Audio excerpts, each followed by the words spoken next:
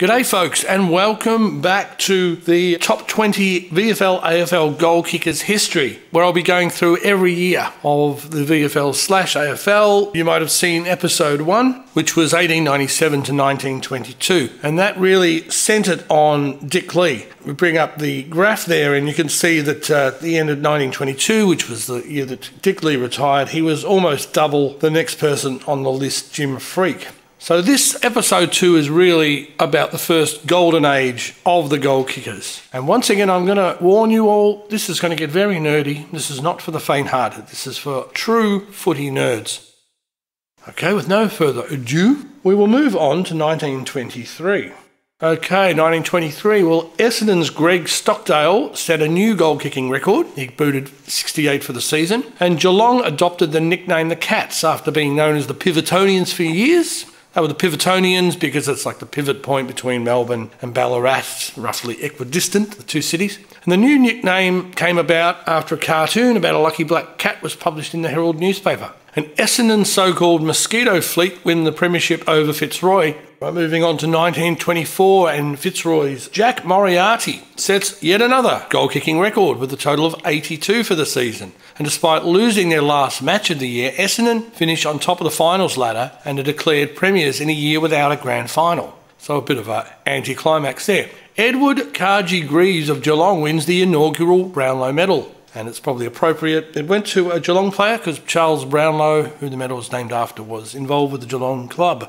And Jim Freak retires after a career total of 442 goals at an average of 2.54 goals per game. And VFA Premiers Footscray caused an upset by defeating VFL Premiers Essendon in an end-of-season exhibition match. And there was a little bit of suspicion surrounding that particular game. Moving on to 1925. And Geelong's Lloyd Hagger, great name, led the goal kicking with a very respectable 78 goals, continuing the recent trend of bigger totals by the forwards. And after having an awkward 9-team competition since the demise of the University Club in 1914, the VFL admits not one but 3 new teams: Footscray, Hawthorn and North Melbourne, all from the VFA. So it's now a 12-team competition. And St Kilda's Colin Watson won the Brownlow, and Geelong won their first ever premiership, defeating Collingwood by 10 points. Go to 1926, and Dick Lee's protege Gordon Nuts Coventry broke the season goal-kicking record with a total of 83. Melbourne Thrashers minor premiers Collingwood by 57 points to take out their second flag, and their captain Ivor Warne-Smith won the Brownlow medal. So we've got Gordon Coventry now entering the picture, and you can see he's immediately leapt up to 8 on the list. And Lloyd Hagger is working his way up. So we've got some new faces in the top 20 at this point, going to 1927.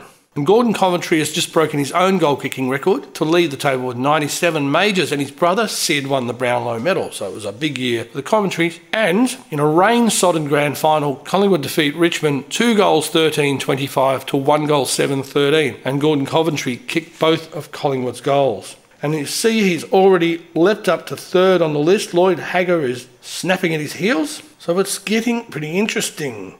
I'm going to 1928 now, and Gordon Coventry once again heads the goal-kicking table for the 3rd year in a row with 89 goals, including a record 9 in Collingwood's second successive flag over Richmond. For many years, that didn't stand as a record in the grand finals. You'd often see 7 was the record because of the weird systems they had, final systems back in the day, but it was effectively the grand final. So Gordon Coventry has broken the record now with 9 goals in a grand final, and Ivor Warne-Smith won his second Brownlow medal. And Gordon Coventry, as you can see, is 2nd on the list.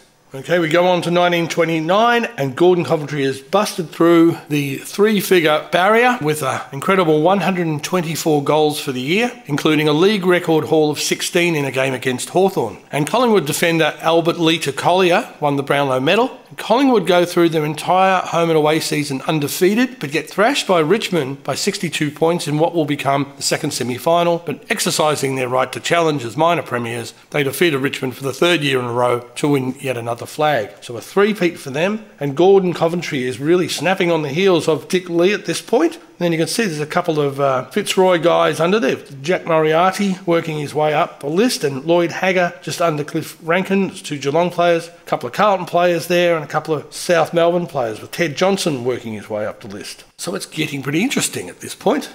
Going on to 1930, and look who's on top of the list. He's just kicked another 118 goals, including a record total of 17 against Fitzroy. In fact, in his career, Gordon Coventry will have kicked individual bags of 14, 15, 16 and 17 goals. And by defeating Geelong by 30 points in the grand final, including 7 goals by Gordon Coventry, Collingwood break the record for the most consecutive premierships with 4, a record that still stands today.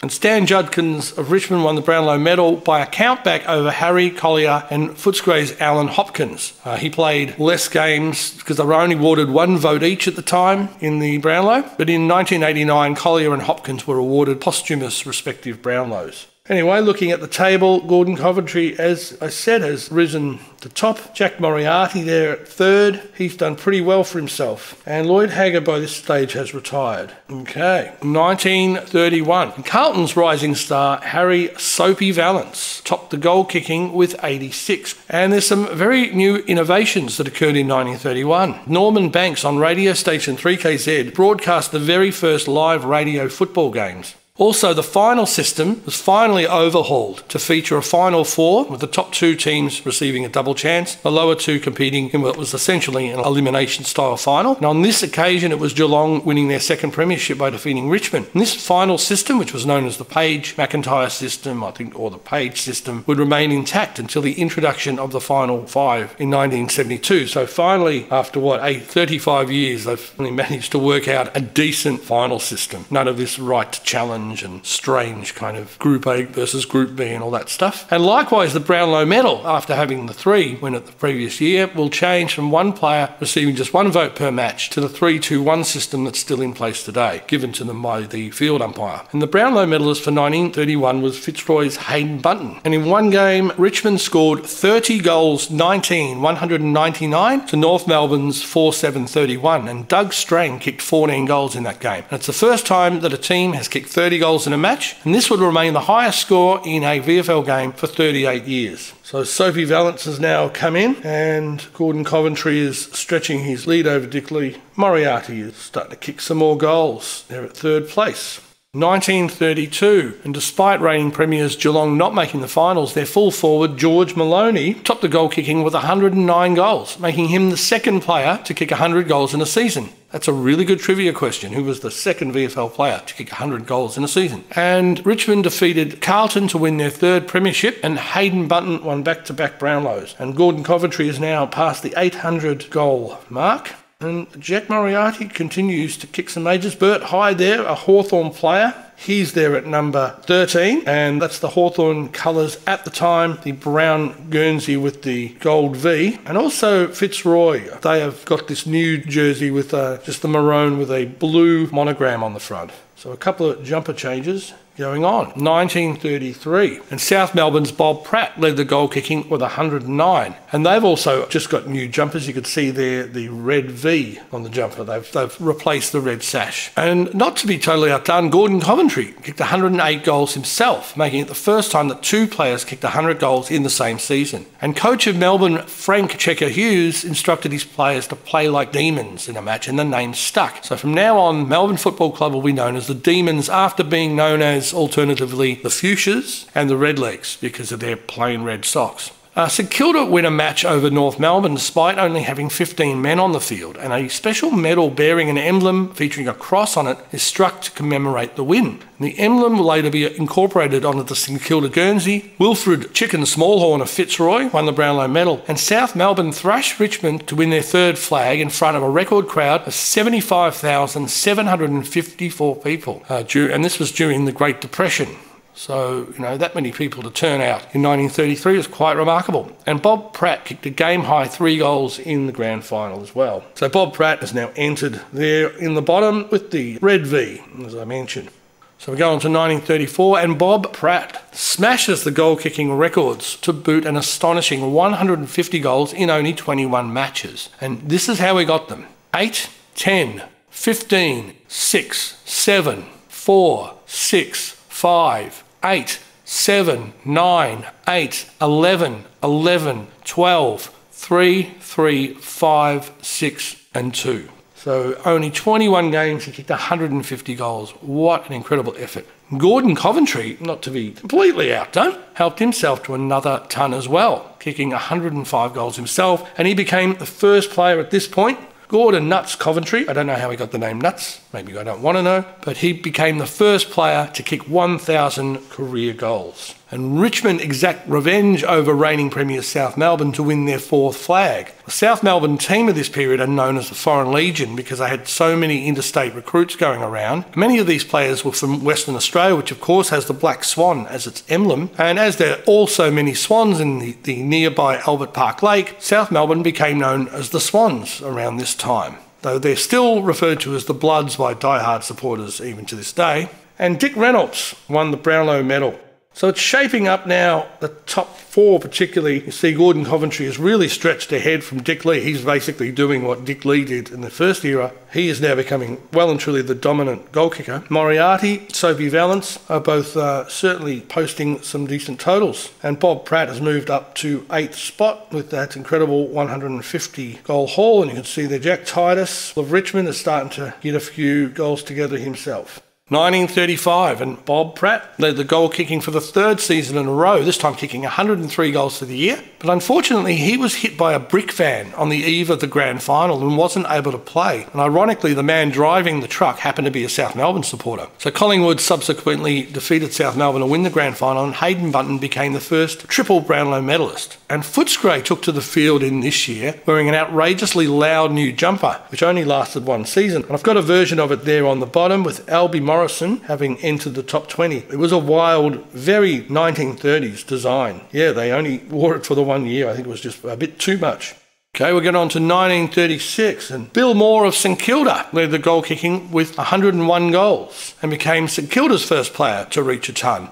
Collingwood defeated South Melbourne again to win back-to-back premierships to take their total to 11 flags, the most in the league. And South Melbourne have now played in 10 grand finals but have only won 3. And Fitzroy's Dennis Dinny Ryan won the Brownlow medal, and Jack Moriarty has retired.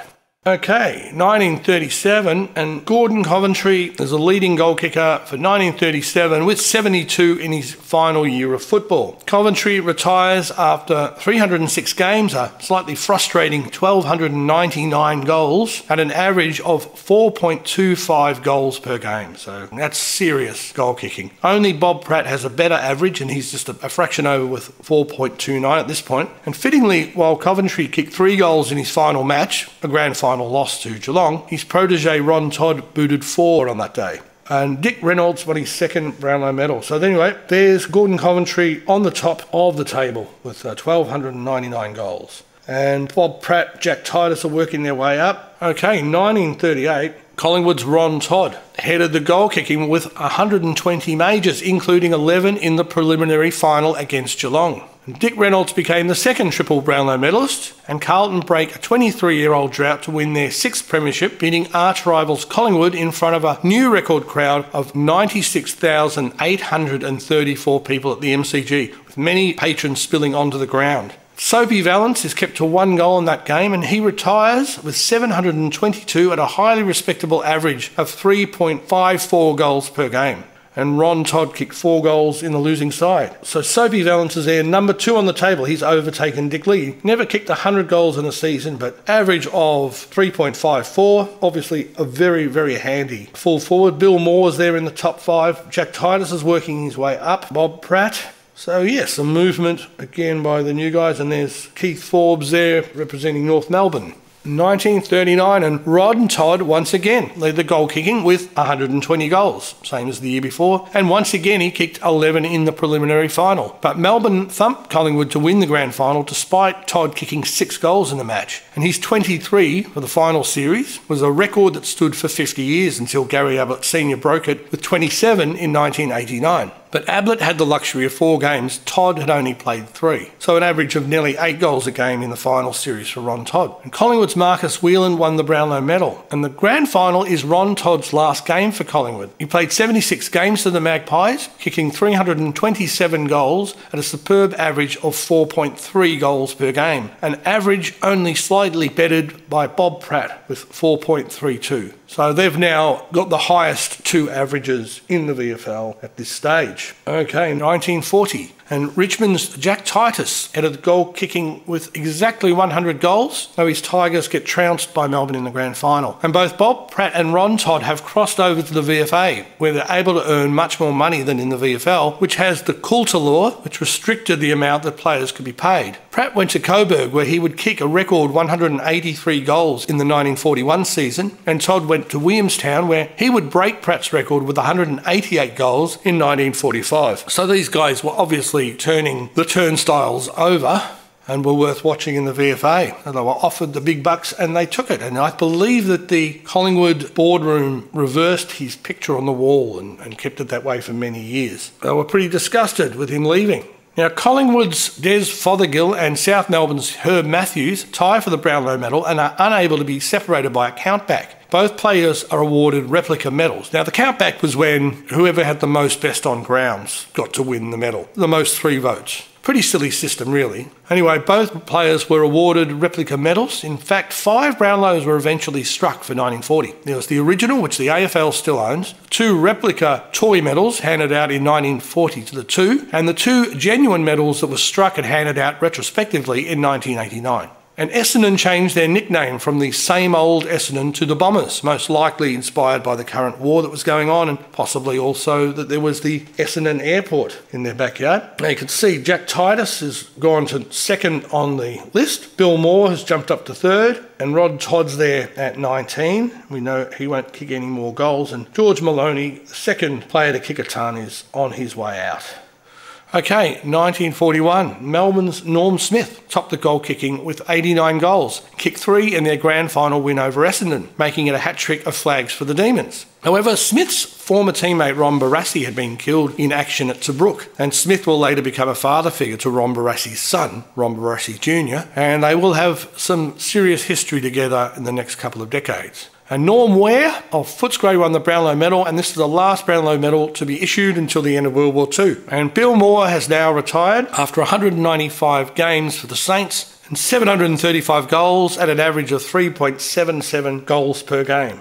Looking at 1942, and South Melbourne's Lindsay White topped the goal kicking with 80 goals. White had kicked 67 goals with Geelong in his first season, but with the Cats withdrawing from the league due to transport restrictions, he switched to the Bloods, and Roy Cazaly of Up There Cazaly fame is coach of Hawthorn and leads them to their best season thus far. They only missed making the finals on percentage, and he also was to suggest that they drop the May Blooms nickname and become the Hawks, because I believe the Hawthorn bush blooms in May, which is why they were called the May Blooms, but a shocking name. Hawks, much better. And Essendon trounced Richmond in the grand final to win their 7th premiership. And 1943, Richmond's Dick Harris headed the goal kicking with 63, including 7 in the Tigers' premiership win over Essendon, played at Carlton's Princes Park due to US servicemen taking over the MCG. And Jack Titus has retired after kicking 970 goals in 294 games at an average of 3.3 goals per game. 204 of those 294 games were played in succession, a record that stood for over 50 years until the late great Jim Steins of Melbourne beat it by playing 246 in a row. And Jack Skinny Titus, as he was known, had the dubious distinction of playing in the most losing grand finals of anyone in history with 6. Rene Kink played in 6 non-winning grand finals with Collingwood and Essendon, but one of those was the famous 77 draw.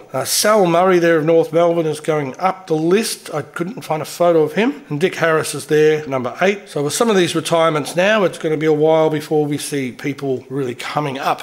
Okay, 1944, and Melbourne's Fred Fanning led the goal kicking with 87 goals. Fitzroy won their 8th VFL premiership, which was played at the St Kilda Cricket Ground, which would prove to be the last they would ever win under that name. 1945, and Fred Fanning once again tops the goal kicking, this time with 67. And North Melbourne make the finals for the first time. But Carlton are the big story. Having lost their first 6 matches of the season, they won 13 of the next 14 games. And with World War II finally over, the grand final, played at their home ground of Princes Park, was named the Victory Grand Final. But there was no peace during that game. And the match between Carlton and South Melbourne has gone down in history as the bloodbath, with 9 players reported on 15 charges. In fact, the previous week's preliminary final between Carlton and Collingwood had been almost as bad as well. There's a great book by Ian W. Shaw called The Bloodbath, and it's one of the best books about football I've ever read. Anyway, Carlton went on to win the game by a fairly comfortable 28 points. So with the end of World War II, that's where I'm going to leave it. The first golden age of the full forward. And as you can see, really, with the top 13, Dick Lee is the only one from the original era to be in amongst this new breed of full forward or forward. And there's Albie Panham there at number 11. He's the third Panham to make this list. He was the brother of Charlie Panham and the son of Charles Panham, who was in the very, very early days of the league and was the first guy to ever play 100 VFL games.